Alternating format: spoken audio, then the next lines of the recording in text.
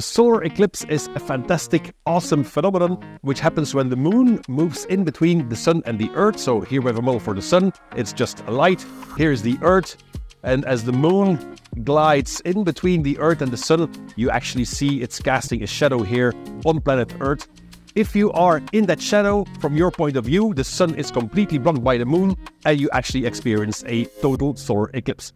Today, we're handing out eclipse glasses to the Western community. And of course, you never stare directly at the sun, but when there's an eclipse, there's a good reason to look. So it's a way of safely looking at the sun because it blocks out most of the light that otherwise would damage your eyes. It's very important to be safe at all times when you watch a solar eclipse.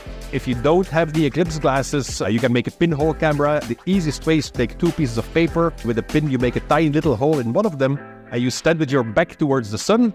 You hold your page with the little hole up front and the sun shines through this little hole and projects an image on that second page. On our website, you can see what the path of the eclipse is, and you can see where you can go to see a total eclipse. There's information there about how to make a pinhole camera, and you can just learn about our solar system.